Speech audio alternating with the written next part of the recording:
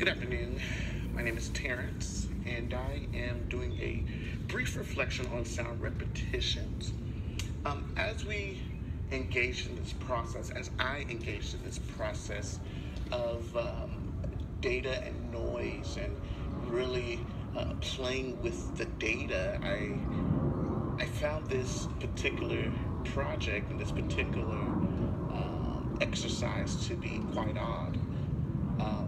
Because I'm so accustomed to the normative process of collecting qualitative data and analyzing that data using normative processes and traditions.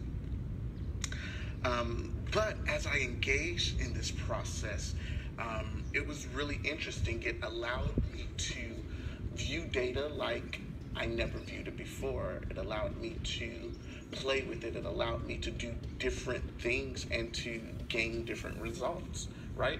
And so this process for me was very, at first odd, like I stated earlier, but it became invigorating. It became inspiring. It became much more than what I thought data could be.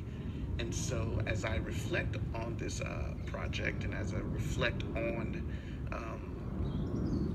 working with the data and the noise, I begin to open up and think about ways in which I can engage my data in the future, right?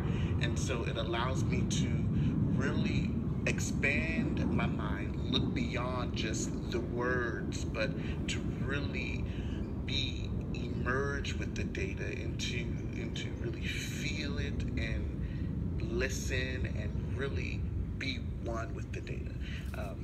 That was the process for me. That was the reflexive process. So,